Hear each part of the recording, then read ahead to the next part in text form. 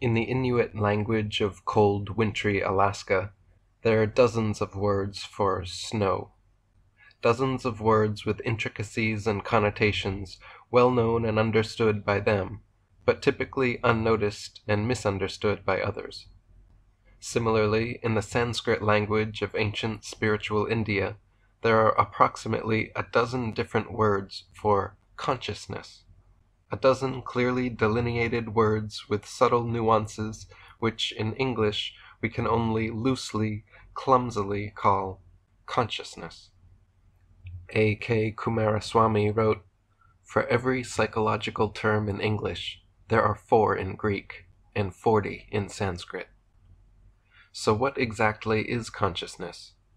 When Western doctors say someone is conscious or unconscious, they really just mean awake or asleep. The patient is called unconscious under anesthetics and conscious when awakened. However, this particular meaning is clearly a misnomer, because even when supposedly unconscious during sleep, coma, or under anesthetics, we still dream and are conscious of that experience, so our consciousness hasn't disappeared as implied, it is merely altered or shifted to another state. Dr. David Hawkins wrote, "In medicine, the presumption that consciousness is nothing more than a function of the brain is reflected in such statements as, 'The patient regained consciousness.' This routine, narrow depiction has assumed that consciousness is a mundane physical phenomenon, a self-evident priority for experience about which nothing more needs to be said." Other common misuses of the word consciousness are awareness, as in being conscious of something, and spirituality, as in attaining higher consciousness. But again, these are not the denotations understood by modern scientists or ancient mystics. As best expressed by theoretical physicist and experimental psychologist Peter Russell, the true, simple meaning of consciousness is the capacity for experience. Consciousness is the ability to have an inner experience. It is our internal world of thoughts, emotions, sensations, perceptions, and choices, the I, the little me in our minds, the sense of self inside us that has never changed since childhood. That is consciousness. Dr. David Hawkins wrote, "The identification and experience of self could be limited to a description of one's physical body. Then, of course, we might well ask, how does one know that one has a physical body? Through observation we note that the presence of the physical body is registered by the senses. The question then follows, what is it that's aware of the senses? How do we experience what the senses are reporting? Something greater, something more encompassing than the physical body has to exist in order to experience that which is lesser, and that something is the mind. The question then arises, how does one know what's being experienced by the mind? By observation and introspection, one can witness that thoughts have no capacity to experience themselves, but that something both beyond and more basic than thought experiences the sequence of thoughts, and that something's sense of identity is unaltered by the content of thoughts. That something is consciousness, the capacity for experience, the inner witness of our outer lives. As written by philosopher Malcolm Hollick, events are experienced by an experiencer. Thoughts are thought by a thinker. Pain is felt by a feeler. Imaginings are created by an imaginer. And choices are made by a chooser." Dr. David Hawkins wrote, "What is it that observes and is aware of all the subjective and objective phenomena of life? It's consciousness itself that resonates as both awareness and experiencing, and both are purely subjective. Consciousness isn't determined by content. Thoughts flowing through consciousness are like fish swimming in the ocean. The ocean's existence is independent of the fish. The content of the sea doesn't define the nature of the water itself." Given the definition, the capacity for inner experience, We can easily observe that consciousness is not a phenomenon limited to only human beings. In fact, as we trace the trade of consciousness back through the animal kingdom, it becomes increasingly difficult to say there exists any animal which doesn't have its own inner experience of the outer world. In his excellent book, From Science to God, Peter Russell examines this issue in detail, starting with the example of a dog. A dog may not be aware of all the things of which we are aware. It does not think or reason as humans do, and it probably does not have the same degree of self-awareness. But this does not mean that a dog does not have its own inner world of experience. When I am with a dog, I assume that it has its own mental picture of the world, full of sounds, colors, smells, and sensations. It appears to recognize people and places, much as we might. A dog may at times show fear, and at other times excitement. Asleep it can appear to dream, feet and toes twitching as if on the scent of some fantasy rabbit, and when a dog yelps or whines, we assume it is feeling pain. Indeed, if we didn't believe that dogs felt pain, we wouldn't bother giving them anesthetics before an operation. My dog Buddy always recognizes me and shows excitement when I come through the door. He also recognizes the veterinarian's office and shows fear when we pull into the parking lot. If I ignore Buddy and give more attention to his sister Harley, then Buddy will exhibit signs of feeling slighted and jealous. He will sulk by himself in the corner of the room, his tail no longer wagging when I go to pet him. If I raise my voice at him, he will cower, lower his head, and scamper off. From facial recognition to dreams to complex emotions, dogs exhibit a multitude of expressions associated with consciousness. To assume they exhibit all these external characteristics of consciousness without having their own internal experience is quite implausible.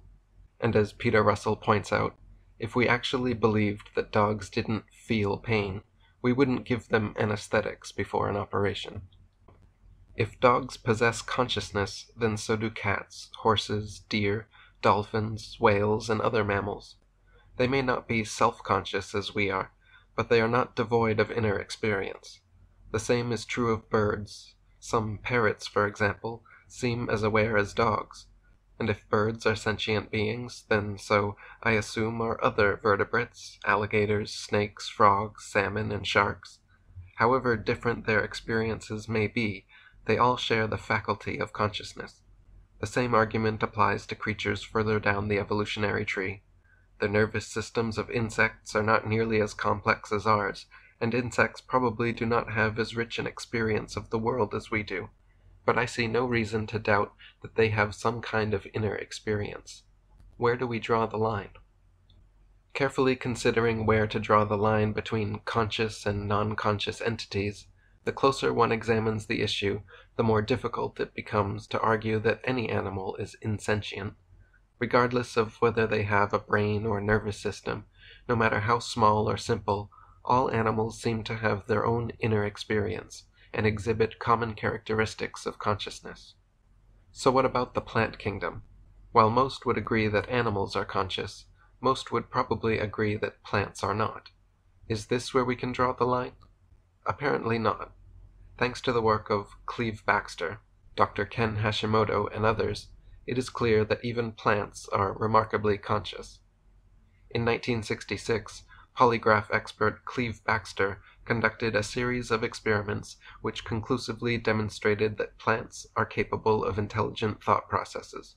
First, he took a trachena plant, a dragon tree, in his office and connected lie detection equipment to its leaves. Next, he watered the plant and found that its polygraph output was similar to the undulation of human happiness. In order to test his developing theory and elicit a stronger reaction, Baxter thought to threaten the plant by burning one of its leaves. With this thought in mind, even before retrieving a match, he noticed a strong positive curve appear on the polygraph paper. He then left the room to find some matches, and as soon as he arrived back, another high peak appeared on the paper. As he lit a match, the plant's fear reaction spiked and remained high as he proceeded to burn one of its leaves.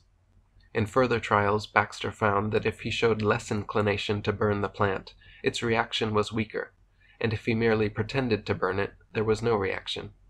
So not only was the plant appearing to show genuine happiness and fear, but it seemed to be discerning true intentions from false ones. Irvin Laszlo wrote, "In 1966, Cleve Baxter, a pioneer of lie detection methods, decided to threaten a dragon plant in his office. A few minutes before, and having on a whim connected the plant to the electrodes of one of his lie detectors, he had noticed that when he watered its roots, the plant gave what in a human being would be interpreted as an emotional reaction. To arouse the strongest reaction he could, Baxter first placed a leaf of the plant in hot coffee, with no apparent response. He then decided on a worse threat, to burn the leaf. But as soon as he thought about the flame, there was an instant response from the plant. Without Baxter moving but just thinking about the threat, the plant had reacted. When he left the room and returned with some matches, there was a second surge of anticipation from the plant, and as he reluctantly burned the leaf, there was a subdued but still noticeable reaction from the dragon plant. Over the next 40 years, Baxter ran a large series of experiments, building up a huge archive of data showing that all organisms are in continual communication in a vast matrix of dynamic and non-local awareness. In further trials, Baxter tried burning the leaves of other nearby plants not connected to the polygraph, and the original dragon plant, still connected, registered the same wild response to its friend's pain as when its own leaves were burned. In another experiment, Baxter placed 2 plants in an empty room, blindfolded 6 students, and had them draw straws. The receiver of the short straw was then secretly instructed to uproot and destroy one of the 2 plants. Since they were all blindfolded, only the short straw student and the remaining plant knew the identity of the murderer. 2 hours later, Baxter connected the remaining plant to the polygraph machine and instructed each student to walk past it. The murder witness plant registered absolutely no reaction as the 5 innocent students walked by, but then went crazy almost off the charts as the murderer came close. Somehow it correctly identified and emotionally reacted to the guilty student. Baxter's experiments suggest that plants are not only conscious, intelligent, and emotional, but also telepathic. Plants will indeed register a typical human fear reaction on the polygraph precisely when someone directs a malevolent thought towards them. These experiments have been replicated many times with the same results.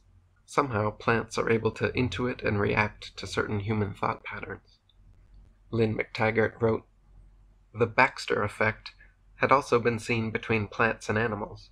When brine shrimp in one location died suddenly, this fact seemed to instantly register with plants in another location, as recorded on a standard psychogalvanic response (PGR) instrument. Baxter had carried out this type of experiment over several hundred miles, and among paramecium, mold cultures, and blood samples, and in each instance some mysterious communication occurred between living things and plants. As in Star Wars, each death was registered as a disturbance in the field." Other experiments have been performed testing the effect of prayer, positive and negative directed intention and emotion on plants.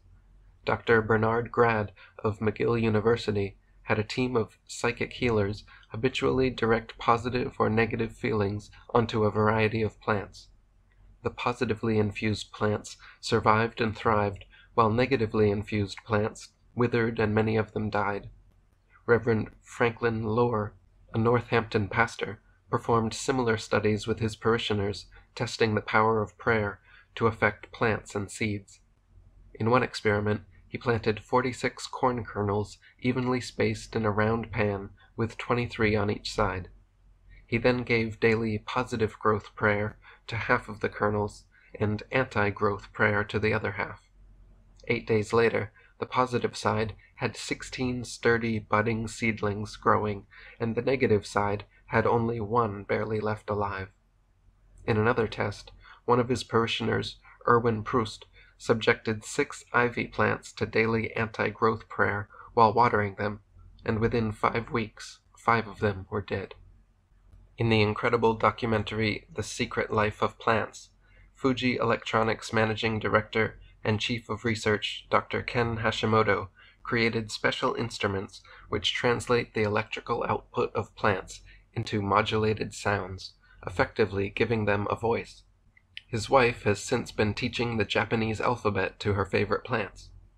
In the documentary, Mrs. Hashimoto recites Japanese letters, phonemes, words, and the plants repeat them back to her. Reminiscent of a small child trying to sound out new words, the plants are unable to properly imitate the language at first, but then actually struggle and practice, slowly improving until they are able to perfectly imitate the human sounds via their electrical output.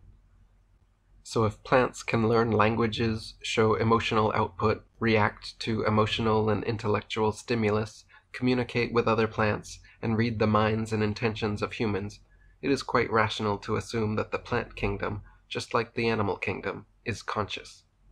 Adrian Cooper wrote, "This demonstrates extremely well that plant life, like all life, and indeed everything in the universe, are an inseparable aspect of the same infinite mind, consciousness, and intelligence of the source, the first cause, of God. Human beings, still totally steeped in the material world and personal ego, assume that just because a plant does not appear to have a physical brain, or a mouth, or any other animal characteristics, that they are unintelligent, or simply inanimate. Nothing, in fact, can be further from the truth. The human brain is not the real mind, any more than physical parts of a plant or a mineral are real mind. So how far down the evolutionary line does consciousness exist? The work of Dr. Masaru Emoto suggests that even water is in some sense conscious. His research began by exposing H2O to non-physical stimulus and photographing the resulting water crystals with a dark field microscope. David Icke wrote, "Japanese researcher Masaru Emoto of the IHM Institute in Tokyo has revealed how water is fundamentally affected by words, thoughts, and emotions, all of which are waveforms. He and his team exposed water to various music and different words and expressions, and then froze it to produce water crystals. When these were examined under a microscope, the response of the water was amazing. Look at the way it reacted to the words and thoughts, vibrations, of love and appreciation, and you make me sick, I will kill you. Imagine the effect on the body of our words and deeds when it is some 70% water. This is how thoughts and words affect us energetically. I should stress that it is not the words that have the effect, but the intent behind them. If you said, 'I will kill you,' in a light-hearted fashion, as a bit of fun, it would not have the same effect as it would if you meant it, or said it with malevolence. Thus, even water has the ability to distinguish between real human emotions and fake platitudes. When infused with positive intent, the H2O molecules align themselves into beautiful, symmetric, sacred geometrical forms, and when infused with negative intent, they align themselves into chaotic, non-symmetrical blobs. Obviously, the level and type of consciousness operating in water molecules is far different from human consciousness. But the fact that something in the molecules is identifying and reacting to human emotional and intellectual content suggests that even water is indeed, in some sense, conscious. Peter Russell wrote, "We usually assume that some kind of brain or nervous system is necessary before consciousness can come into being. From the perspective of the materialist meta-paradigm, this is a reasonable assumption. If consciousness arises from processes in the material world, then those processes need to occur somewhere, and the obvious candidate is the nervous system. But then we come up against the inherent problem of the materialist meta-paradigm. Whether we are considering a human brain with its tens of billions of cells, or a nematode worm with 100 or so neurons, the problem is the same. How can any purely material process ever give rise to consciousness? Can we truly draw a definitive line between conscious and non-conscious entities in the universe? At what level of simplicity do we assume matter to be insentient? Even single-cell organisms react to external stimulus, reproduce, communicate, respirate, hunt, and consume food.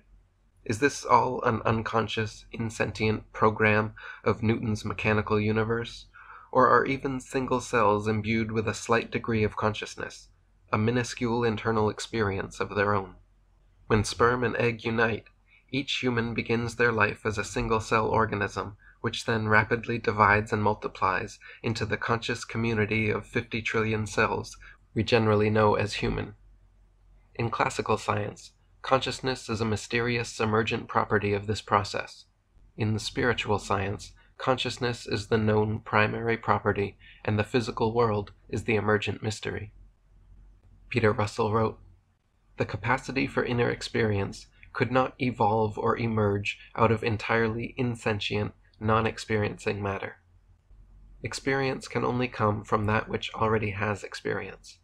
Therefore, the faculty of consciousness must be present all the way down the evolutionary tree. There is nowhere we can draw a line between conscious and non-conscious entities. There is a trace of sentience, however slight, in viruses, molecules, atoms, and even elementary particles. Some argue this implies that rocks perceive the world around them, perhaps have thoughts and feelings, and enjoy an inner mental life similar to human beings. This is clearly an absurd suggestion, and not one that was ever intended. If a bacterium's experience is a billionth of the richness and intensity of human beings, the degree of experience in the minerals of a rock might be a billion times dimmer still. They would possess none of the qualities of human consciousness, just the faintest possible glimmer of sentience. The ancient Sufi teaching states that God sleeps in the rock, dreams in the plant, stirs in the animal, and awakens in the man. What if we replaced the word God with the one infinite consciousness? If God is defined as an omniscient, omnipotent, omnipresent intelligence, then God must exist inside all things, yet outside of all space, time, and matter. What has quantum physics and honest introspection shown exists inside all things, yet outside space, time, and matter? Consciousness. Dr. David Hawkins wrote, "Without consciousness, there would be nothing to experience form. It could also be said that form itself, as a product of perception with no independent existence, is thus transitory and limited, whereas consciousness is all-encompassing and unlimited. How could that which is transitory, with a clear beginning and ending, create that which is formless, all-encompassing, and omnipotent?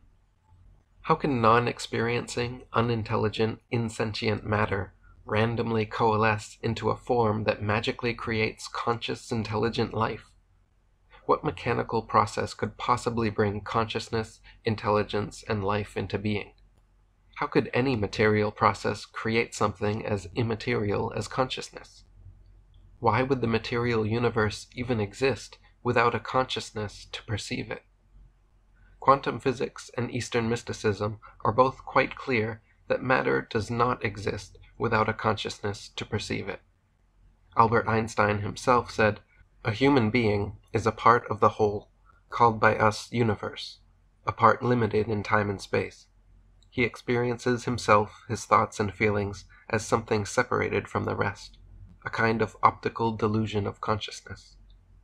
Irvin Laszlo wrote, "Whatever our beliefs, irrespective of how far we expand our perception, and regardless of how profound the ability of science may be to understand processes of emergence, sooner or later we arrive at the requirement for an originating creative act.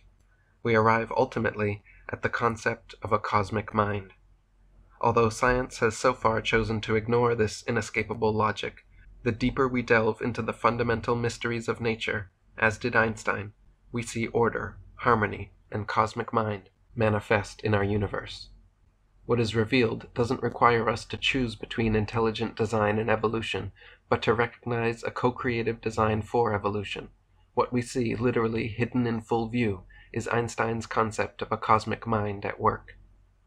Unless you actually think God is a bearded white man living in the clouds, perhaps replacing that word, as Einstein did, with something like cosmic mind, universal being, or infinite consciousness will help bridge the mental gap most Westerners seem to have between science and spirituality. Roger Stevens wrote, "After I shook the dust of organized religion from my sandals, I learned that the link between big ol' God and little ol' me was no more and no less than consciousness, and each of us, at and as the very center of us, has this same feeling of I am, for the not-so-obvious reason that each one of us is really God pretending to be each one of us. There is only one I am. There is only one God, one Brahma, one Tao, one beingness.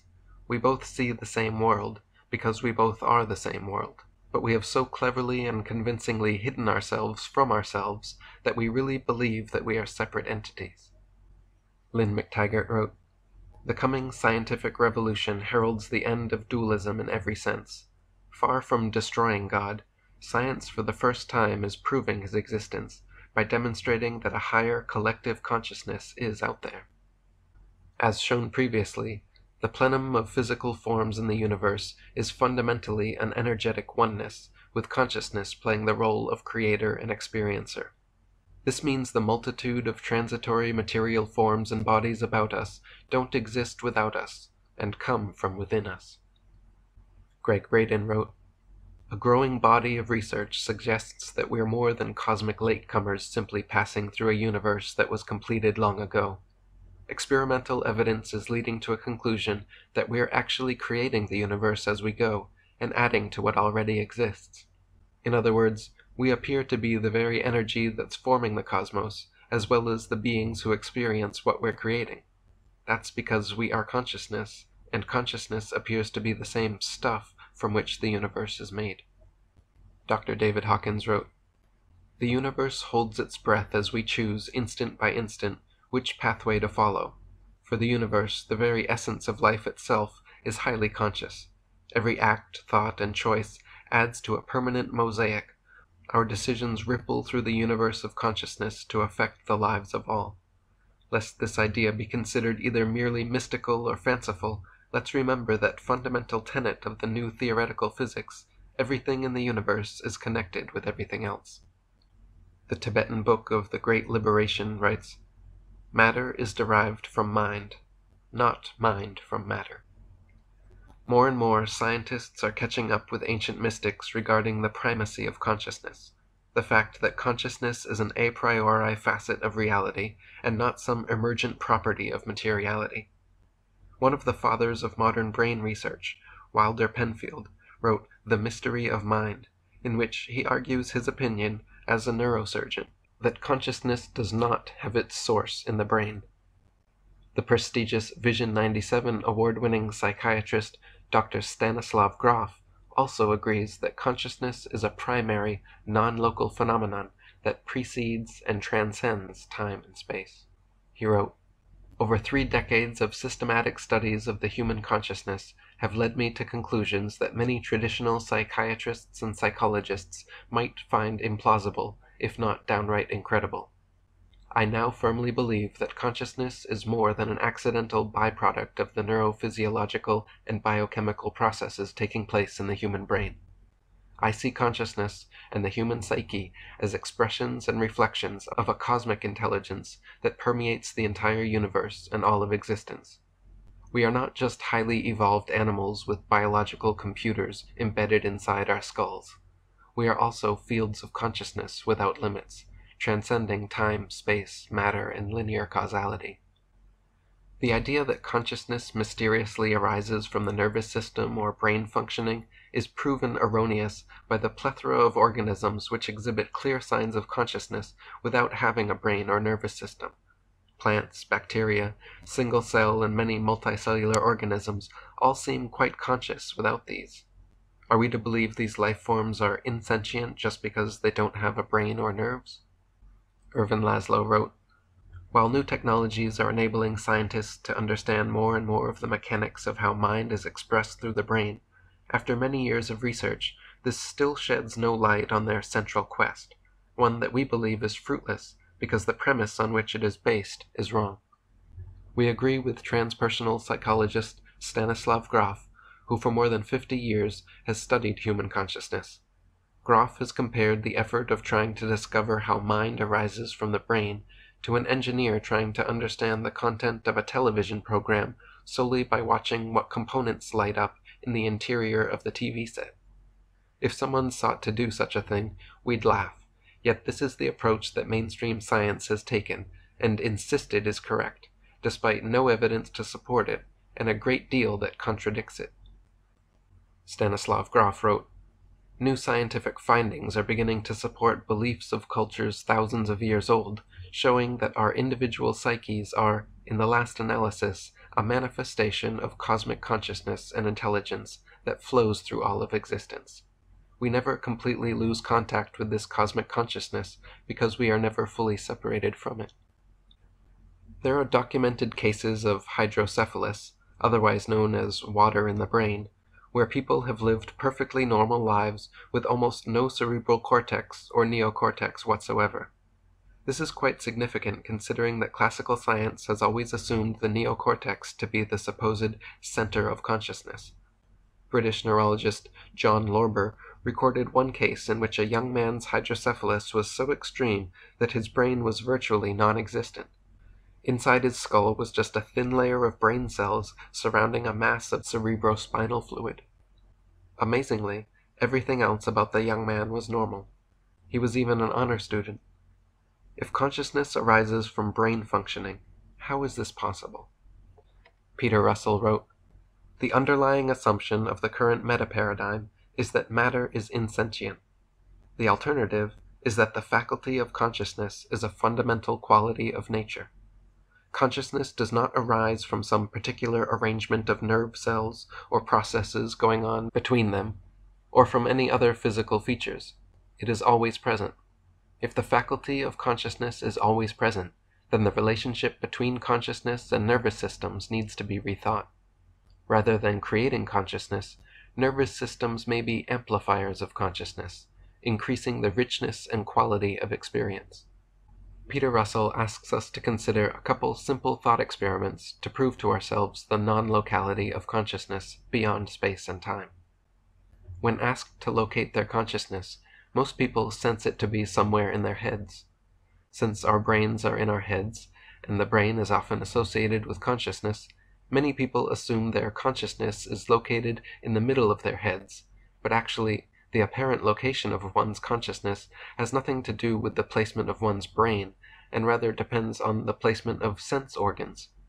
Since your primary senses, eyes and ears, are in your head, the central point of your perception, the place from which you seem to be experiencing the world, is somewhere behind your eyes and between your ears, in your head. However, the fact that your brain is also in your head is merely coincidence, as shown by the following thought experiment. Imagine that your eyes and ears were somehow transplanted to your knees. So you now observed the world from this new vantage point. Now, if asked to locate your consciousness, where would you point? If your eyes and ears were on your knees, would you still experience your self to be in your head? Robert Anton Wilson wrote, "I don't think consciousness is in the brain. The brain receives consciousness. Consciousness is probably a non-local function of the space-time continuum, and every individual brain is an individual receiver. Just like the world is full of television signals and each television set is a receiver. The delusion that you are in your body is a primitive, savage kind of logic, taking the data of perception at face value. Similar to the delusion that Johnny Carson is inside your television set.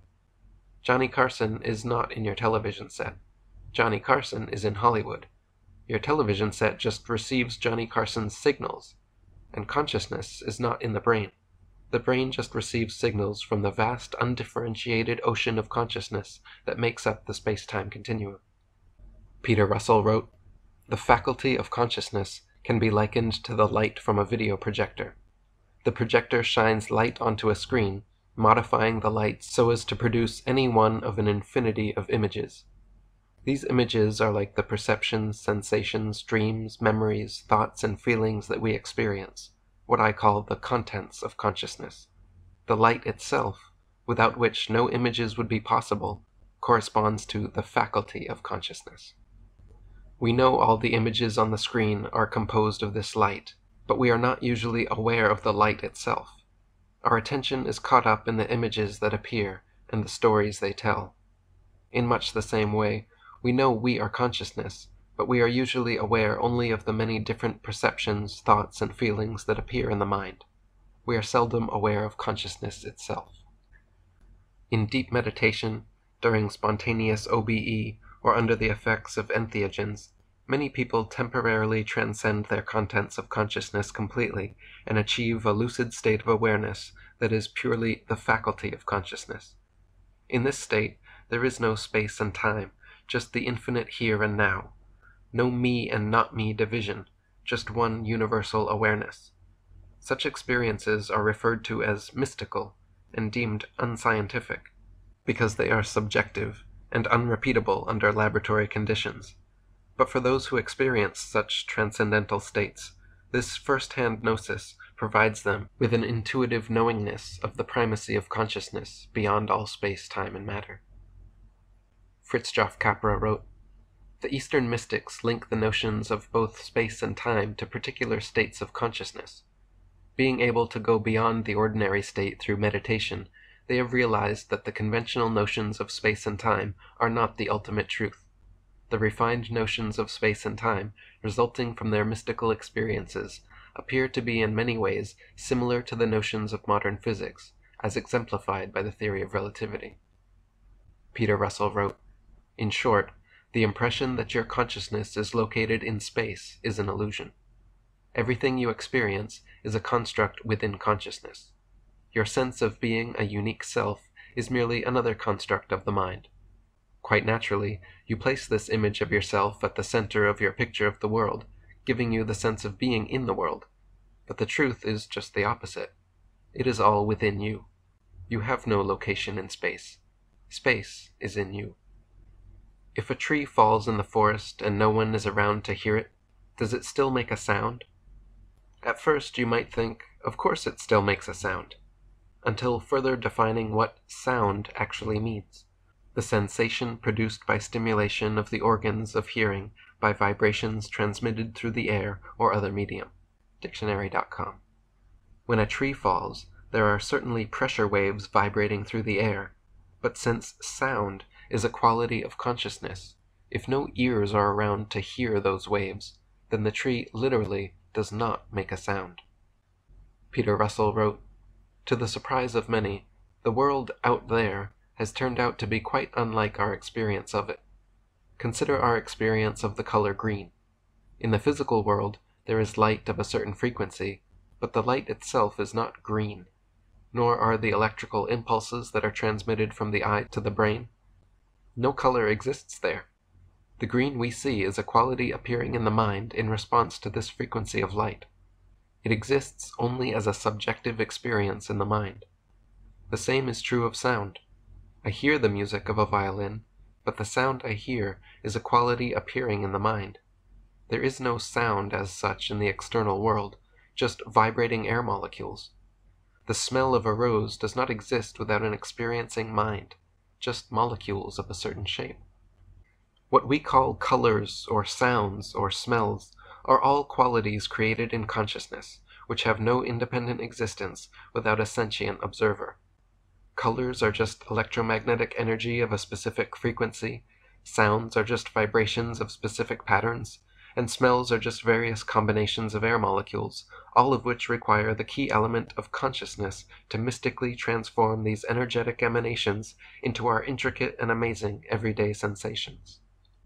All our perceptions, sensations, dreams, thoughts, and feelings are forms appearing in consciousness. It doesn't always seem that way. When I see a tree, it seems as if I'm seeing the tree directly, but science tells us something completely different is happening. Light entering the eye triggers chemical reactions in the retina. These produce electrochemical impulses which travel along nerve fibers to the brain. The brain analyzes the data it receives, then creates its own picture of what is out there. I then have the experience of seeing a tree. But what I am actually experiencing is not the tree itself, only the image that appears in the mind. This is true of everything I experience. Everything we know, perceive, and imagine, every color, sound, sensation, every thought, and every feeling is a form appearing in the mind. It is all an informing of consciousness. Electromagnetic radiation with a wavelength between 380 and 760 nanometers, frequency of 790 to 400 terahertz, is detected by the human eye and perceived as visible light. Everything beyond that is invisible to us. All the colors of the rainbow and absolutely everything we see comes from just a narrow frequency on an infinite electromagnetic spectrum. Our highest perceivable frequency at 790 terahertz is the color violet. However, with the use of tools and technology, we know that above violet are ultraviolet light, X-rays, and gamma rays. Our lowest perceivable frequency at 400 terahertz is the color red. However, with the use of tools and technology, we know that below red are infrared, microwaves, and radio waves. The spectrum is infinite, yet we base our entire experience on the minute sliver perceivable to us and assume that is reality. Peter Russell wrote, "Our eyes detect none of these other frequencies, and our image of reality represents but a tiny fraction of what is there. The same holds true of the other senses. What we hear, smell, and taste is but a limited sample of the physical reality. Furthermore, there are aspects of the physical world, such as magnetic fields and electric charge, that have very little, if any, impact on our experience." David Icke wrote, "In the space that you are occupying now are all the radio and television frequencies broadcasting to your area. You can't see them, and they are not aware of each other because you and they are on different frequencies, or wavelengths. Only when the frequencies are really close do they experience interference. It is the same with our reality. Our physical world is just one of countless wavelengths, frequencies, or dimensions, and to experience and interact with this realm, we need an outer shell that is vibrating within this frequency range. Our consciousness is vibrating too fast to interact efficiently with this frequency. The body is the means through which our infinite awareness can directly experience this range of frequencies that I will call, to keep it simple, the five-sense realm, world, or dimension. This is why the five senses of sight, touch, smell, hearing, and taste are so limited. They are confined to perceiving only this range of frequencies, this dimension. So in the universe there exists an infinite array of electromagnetic radiation, but only the tiniest glimpse of that array is available for sensory experience. Our physical bodies act like electromagnetic transistors for our awareness by switching on or off, amplifying or muting the multitude of signals around us, and funneling what we focus on. All visual, auditory, kinesthetic, olfactory, and gustatory sensations are brought to our consciousness through this frequency decoding process, just like tuning a radio, and in the grand scheme of things, we are barely receiving a signal." David Icke wrote, "There is no solid world outside of you. All those people, streets, cars, and buildings only exist in that solid 3D state in your mind. Everywhere else they are frequency fields, thought fields, energy matrices, call them what you will. Television and the internet are perfect illustrations of what I'm talking about here. When we think of television, we think of pictures and programs, but the only place television exists in that form is on the TV screen. Everywhere else, television consists of frequency broadcasts and electrical circuitry. When we think of the internet, we think of websites, pictures, and graphics, but the only place the internet exists in that form is on your computer screen. Everywhere else, it consists of mathematical codes and electrical circuitry. To summarize, the physical world is a tiny frequency range or dimension within infinite awareness, the ocean.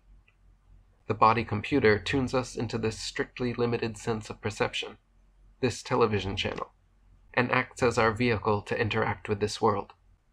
We have been manipulated into believing that we are the computer, and its mental, emotional, and physical software programs. This dimension, like all the others, is a mass of frequency fields that the body computer decodes into apparently 3D scenes, but in that form, they only exist in the brain, or, more accurately, the energy matrix we call the brain. There is no physical world unless it is observed into form, decoded into form. The outside world around us has a convincing appearance of being out there somewhere, when in actuality the 3D world is no more out there than a dream. In dreams we perceive sights, sounds, and sensations, we have all our emotional and rational faculties, we encounter people, places, and situations, all seeming to be happening in a world out there around us. Not until we awaken do we realize that all those sights, sounds, sensations, people, places, and situations were simply creations of our minds, appearing around us, but coming from within us.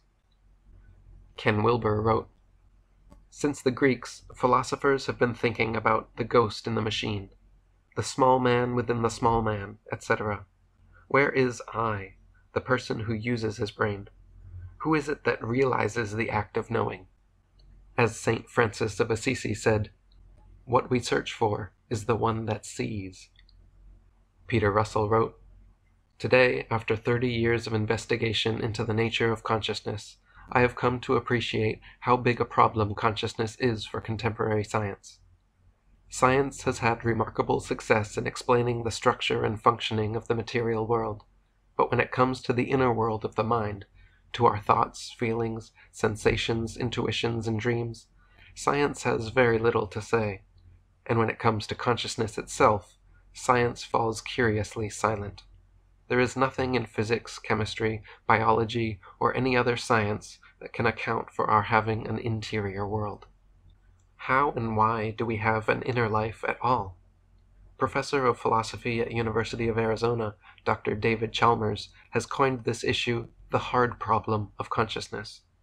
How could any complex material process in the brain create our rich immaterial internal worlds of thought, emotion, sensation, and perception? Why is there a subjective aspect to reality at all? Peter Russell wrote, "Nothing in Western science predicts that any living creature should be conscious. It is easier to explain how hydrogen evolved into other elements, how they combined to form molecules and then simple living cells, and how these evolved into complex beings such as ourselves, than it is to explain why we should ever have a single inner experience." Let's put the hard problem of consciousness through the process of elimination.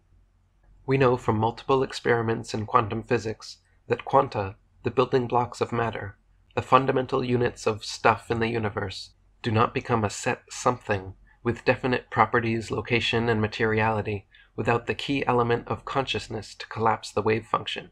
In other words, no consciousness, no matter. So if consciousness is supposedly an emergent property of a Newtonian, Darwinian, mechanistic universe, what used to collapse the wave function in the days before the evolution of consciousness? Dean Radin wrote, "Since a key component in the quantum measurement process includes an observer and his or her knowledge, this means the mind is inextricably wound into quantum reality. Based on the classical assumptions of local realism and mechanism, the brain, like any other physical object, is a clockwork object. Since clockworks are not conscious, then what we call I can only be an emergent property of a complicated piece of machinery. And thus our sense of conscious awareness, or the feeling one has when smelling a rose, are illusions, though illusions to whom is not quite clear. From a classical physics point of view, the you that is currently reading this sentence is an illusion." This seems to be a rather important limitation, as most people reading these sentences probably believe that their conscious minds, do exist. We often falsely assume that we are our physical bodies because our consciousness seems trapped inside. We feel pain and pleasure, all emotions, perceptions, and sensations through the body, and so we identify with it. But is the body who and what we really are? If your leg gets cut off, is the leg still you? Or was the leg just a tool, a vehicle you used to experience the physical realm? Eric Pepin wrote, "We are energy beings residing in bodies so that we can experience this physical dimension. The relationship between our energy being and our physical body is kind of like a person driving a car. Except imagine that the person driving believes the car is their true being. It might strike you as funny to imagine a person who believes that they are the car, but that is the way most of us think of ourselves. We do not separate our physical bodies from the pure energy being that controls the body. When people drive cars, they do not become car beings. We are the energy beings within our bodies." Anyone who has experienced an OBE, NDE, or taken DMT will tell you emphatically that we are not our physical bodies. Indigenous peoples and shamanic cultures regularly practiced meditation, dream time, trance-inducing chants, dances, fasts, and ingested psychedelic entheogens, all of which put them directly in touch with non-physical aspects of their consciousness. Even the staunchest materialists are compelled beyond their will every night to relax their bodies to sleep while their consciousness travels to various dream worlds and dimensions beyond the physical. The signs are all around us, but the point is easy to miss. The physical world is simply a recurring dream that we awaken from when our bodies die. David Icke wrote, "So the first revelation on the road to freedom, your body is not you. It is a fantastic biological computer that you are using to experience this reality. It is a vehicle, a means, not a you or an I. The spacesuit is the means by which an astronaut can experience other worlds. So is your body. We are not our bodies. We are infinite consciousness, and all that is, a seamless energy field within which all worlds and no worlds exist. The only difference between everything is the level of awareness that we are all that is. The deeper this awareness, the more you will access that level of knowing and perception. The more you think you are an individual and apart from everything else, the more you will disconnect from the infinite one that you really are. Still unconvinced that you are not your body? Did you know that every 5 to 7 years, every single cell in your body dies and is replaced? Your entire body, every cell in your brain, every cell in your eye, absolutely everything that composes your physical body has died and been replaced multiple times. Meanwhile, your unique essence, your feeling of I amness, your consciousness, has remained exactly the same as when you were a child." Alan Watts wrote, "This feeling of being lonely and very temporary visitors in the universe is in flat contradiction to everything known about man and all other living organisms in the sciences. We do not come into this world, we come out of it, as leaves from a tree. As the ocean waves, the universe peoples. Every individual is an expression of the whole realm of nature, a unique action of the total universe. This fact is rarely, if ever, experienced by most individuals. Even those who know it to be true, in theory, do not sense or feel it, but continue to be aware of themselves as isolated egos inside bags of skin. But the cat has already been let out of the bag. The inside information is that yourself as just little me, who came into this world and lives temporarily in a bag of skin, is a hoax and a fake. The fact is that because no one thing or feature of this universe is separable from the whole, the only real you, or self, is the whole. The rest of this book will attempt to make this so clear that you will not only understand the words, but feel the fact." Synchronicity is a term coined by Swiss psychologist Carl Jung, which he defined as the temporally coincident occurrence of acausal events. In other words, synchronicities are meaningful coincidences, highly improbable, highly significant, serendipitous happenings. When it is clear that there is no cause and effect connection between two events, yet a meaningful relationship nevertheless exists, this is synchronicity.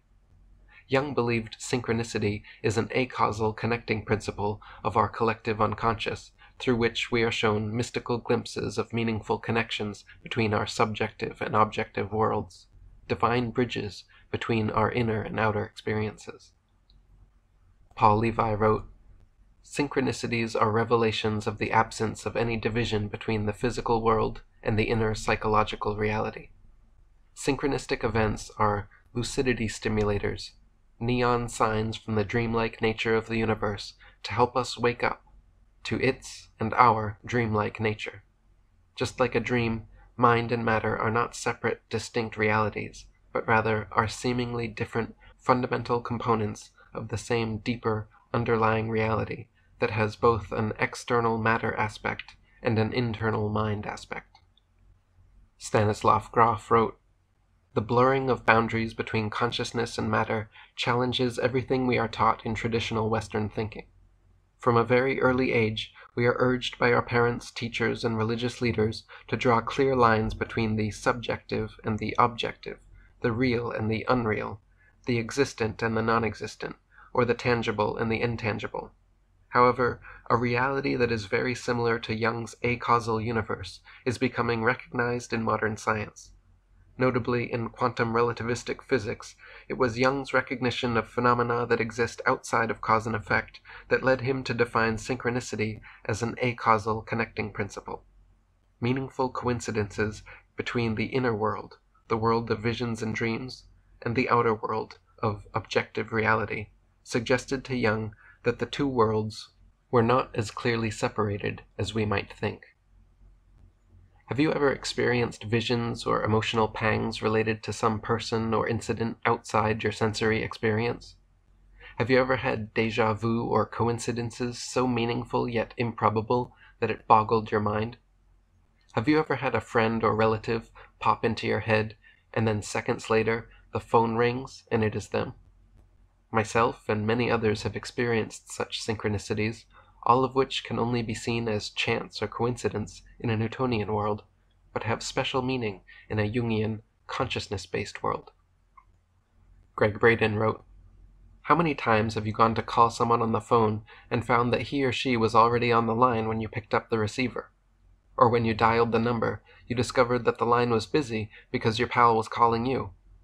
On how many occasions have you found yourself enjoying time with friends in a busy street, mall, or airport, only to have the eerie feeling that you've already been in that place or with those people before, doing exactly what you're doing at that moment? While these simple examples are fun to talk about, they're more than random coincidences. Although we may not be able to prove scientifically why these things happen, we all know that they do. In such moments of connectedness and déjà vu, we find ourselves spontaneously transcending the limits imposed by physical laws. In those brief instances, we're reminded that there's probably more to the universe and us than we may consciously acknowledge.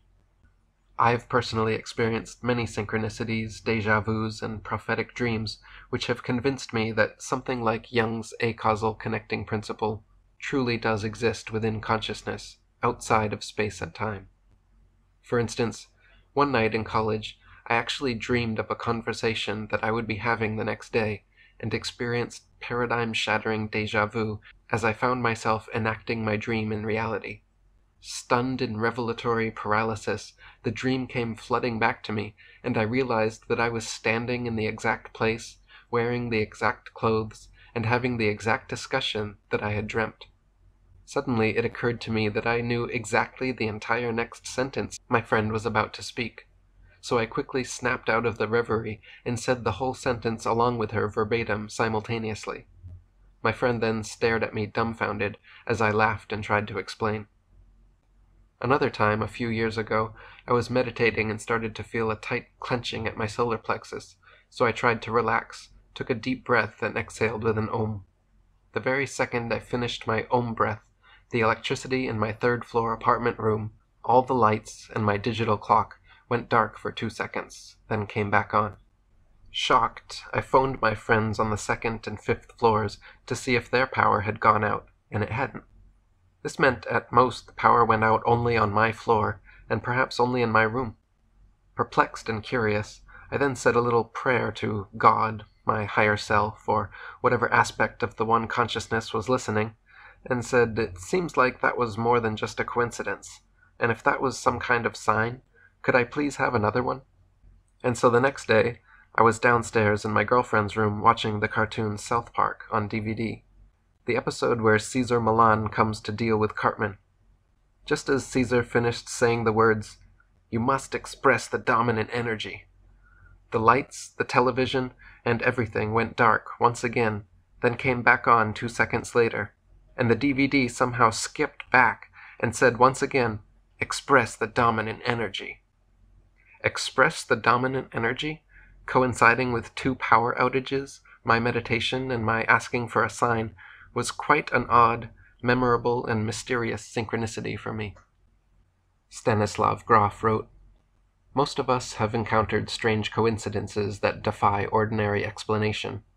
The Austrian biologist Paul Kammerer, one of the first to be interested in the scientific implications of this phenomenon, reported a situation where his train ticket bore the same number as the theater ticket that he had bought immediately afterward.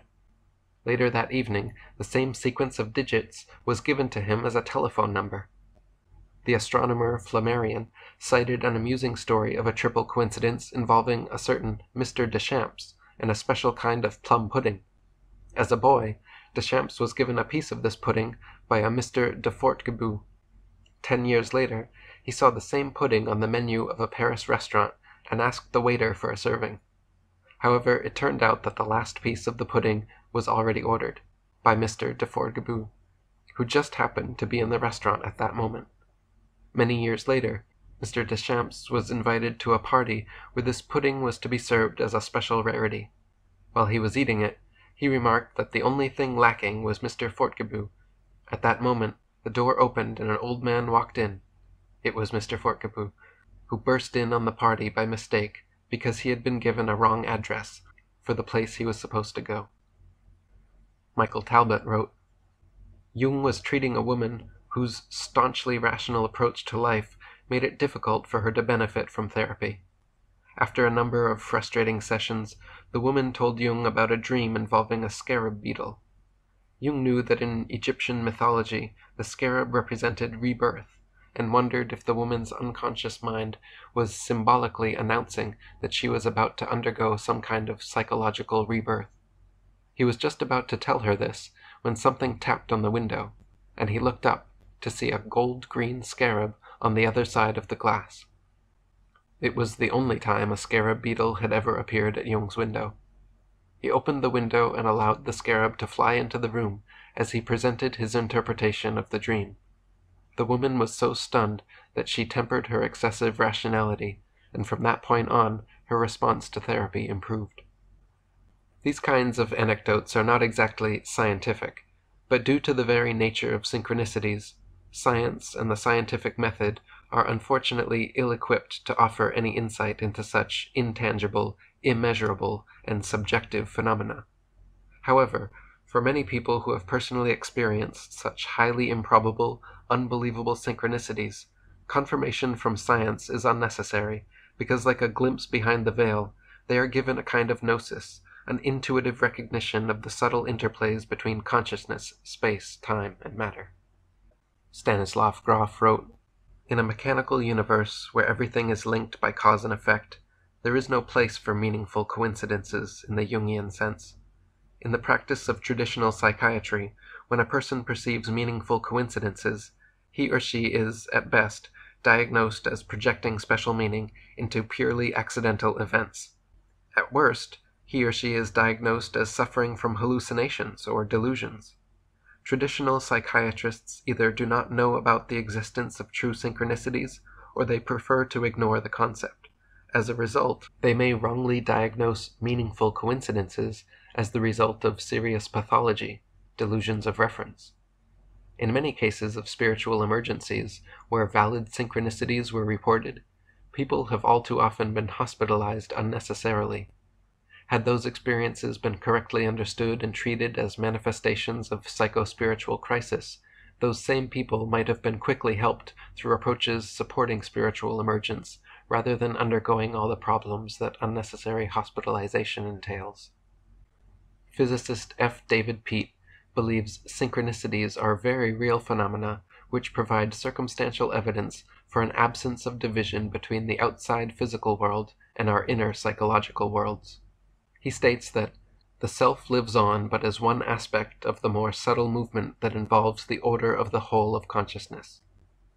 It has been an arduous process, but as explored in the first chapter, quantum physics is slowly dragging the world of rational science, kicking and screaming to the realization that staunch materialism is untenable, and concepts like Jung's collective unconscious are not so fantastic or fanciful after all.